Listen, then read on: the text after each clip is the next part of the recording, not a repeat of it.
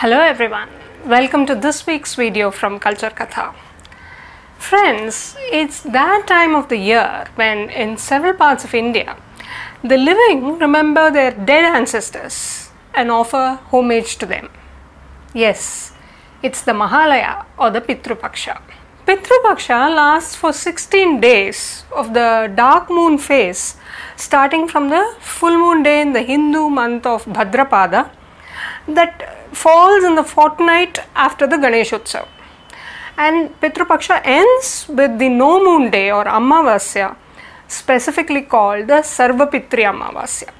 So who are the Pitrus and why should we be offering our homage to them?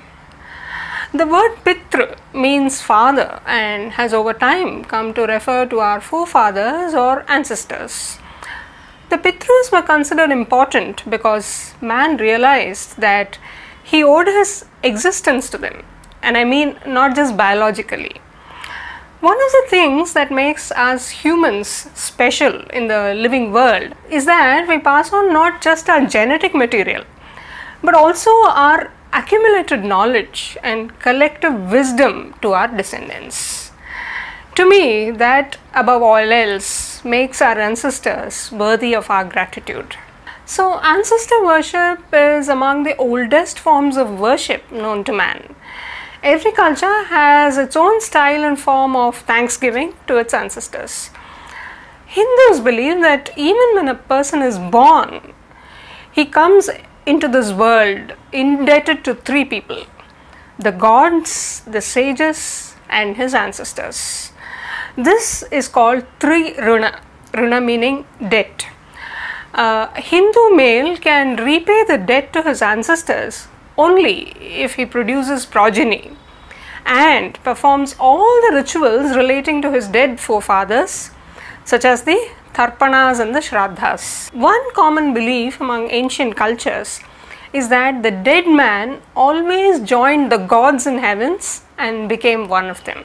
In Hindu belief too, Yama, whom today we know as the Lord of Death, was considered the first man to die and reach the other world first. But how do we thank our dead ancestors who are no longer here? Across several Indo-European cultures, there is a general belief that the departed ancestors come to the earth in the form of birds.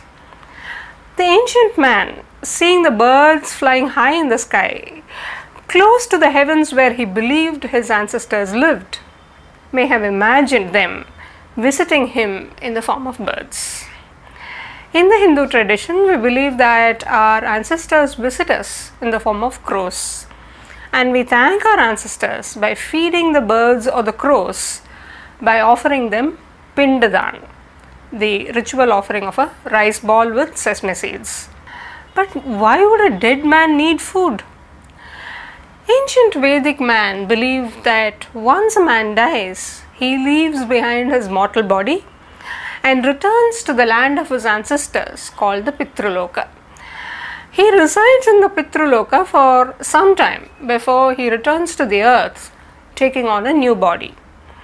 And this new body is made possible only by the sacrificial offerings made to him on earth. It is by consuming these offerings that the dead man acquires a whole new body and returns to earth. Over time, the custom of offering rice balls called pindadan replaced the offerings made into the sacrificial fire during the Vedic times. What's more interesting is that these dead ancestors were believed to return to the same families from which they departed. So great-grandfathers were born again as the great-grandsons in the same family. This belief probably explains the practice of naming newborn children after their grandparents.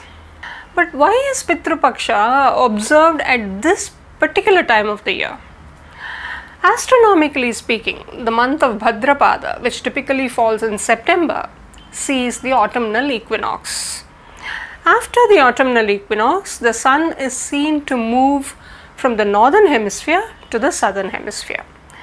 This time of the year marks the beginning of shorter days and longer and colder nights in the northern hemisphere. Moreover, Pitru Paksha is observed in the darker fortnight of the month, the waxing phase of the moon or the Krishna Paksha. It's possible that this particular astronomical period marked by darkness was deliberately chosen to pay homage to the dead. The association of darkness and the color black with death can also be seen in the extensive use of til or black sesame seeds in these rituals, and the significance attached to the black colored birds, crows. Okay, so we have so many dead ancestors in our family, most of whom we do not even know of. So during the Pitru Paksha, do we offer homage to them all or only to a few? 6 generations of Pitrus are believed to reside in the Pitraloka. The immediate 3 generations, including a man's father, grandfather and great-grandfather, are called the Ashramukha Pitrus, for whom annual tarpanas and shraddhas are offered. The previous 3 generations are called the Nandimukha Pitrus, who are remembered on special occasions such as Upanayanams and marriage ceremonies. Apart from these 2, there is a third category of Pitrus called Karunika Pitrus, who include all other dead ancestors apart from the 6 I mentioned. And they can include a person's stepmother, one's uncles, a sister-in-law, a daughter-in-law, or even a guru. And these Karunika Pitrus, for whom annual shraddhas and tarpanas are not performed, are remembered only during the Pitru Paksha. Sarvapitri Amavasya marks the culminating day of the Pitru Paksha. It is the day on which Pindadan is offered to all dead ancestors, especially those for whom annual offerings have not been made through shraddha ceremonies and tarpanas. Friends, these ideas around death and rebirth have evolved over time through the early Vedic, Upanishadic and the epic Puranic periods. For a detailed understanding of Hindu beliefs around death and what happens after, do check out my blog on www.culturekatha.com, the link for which I have attached in the description box given below. But if I were to summarize it, I would say these practices seem to have evolved owing to time and the need of the hour.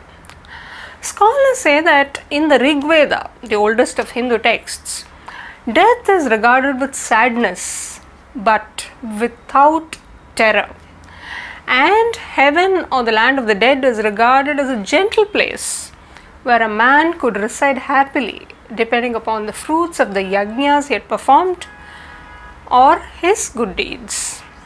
So Rig Veda seems to be more accepting of death and does not express fear of the afterlife. But while accepting the inevitability of death, Rig Veda does express the desire for rebirth of the dead and their return to earth. These ideas of death and rebirth continue to evolve, and by the time of the Upanishads, a dead man's karma was believed to decide his future path. So a man who had exhausted all his karma, both good and bad, would take the path of the gods, the Devayana, and would permanently reside there with them, having broken the vicious cycle of samsara. On the other hand, other lesser men would take the path of the Pitrus, the Pitruyana, and would reside with the Pitrus for a while before returning to earth again to continue their karmic journey. But it is during the Puranic periods death came to attain more terrifying dimensions.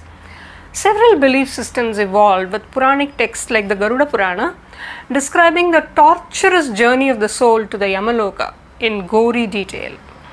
The concept of Naraka, that is absent in the Vedas, emerged during the Puranic times. As a fallout of these new ideas, the rituals meant to reduce the suffering of the soul began to multiply. Dana or gift offerings made to Brahmins thus became an important part of these solemn rituals.